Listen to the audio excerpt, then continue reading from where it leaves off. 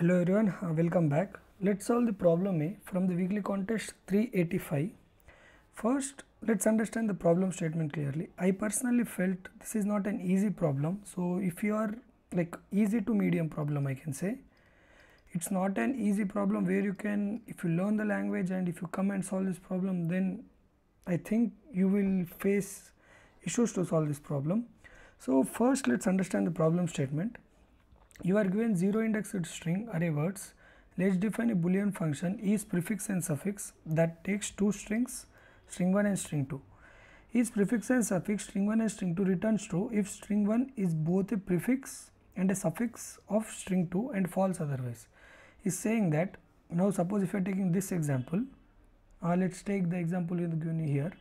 Now ABA and we have ABA. Is saying the string 1 is both a prefix and suffix of string 2.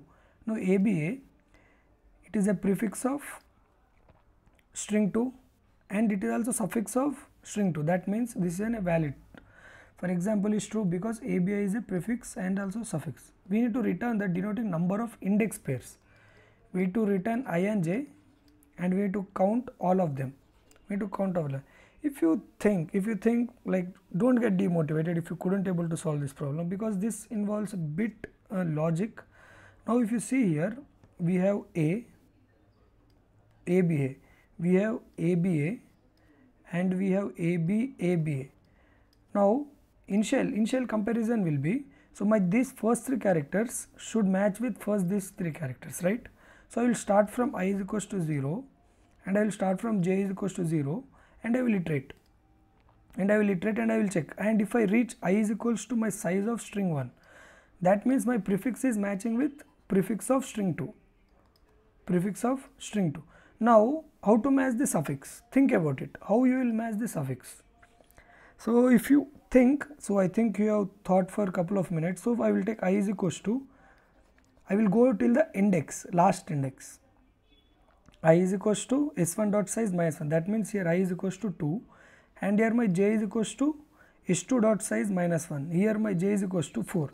So I will compare s1 of I and s2 of j, and if both are equal I will decrement, and if my I reaches to minus 1, that means my I is equals to 0 is also matching, then I will say my prefix has matched, then my suffix also matched, that time I will say that return true and I will calculate the total number of counts. So you can see in the question here the constraints are very small. So if the constraints is very small, so you can go for order of n square. So I think you have got the logic. Try to code for a couple of minutes. So I think you have tried. So let's see the coding part. So here we are iterating I is equals to 0, j is equals to I plus 1, then is valid is v of I comma v of j. Now string A and string B, first we will match the prefix, that means I am starting from I is equals to 0 and j is equals to 0, and if my I is not reached till then, that means suppose we have ABA and in the in the string 2 we have ABC AC.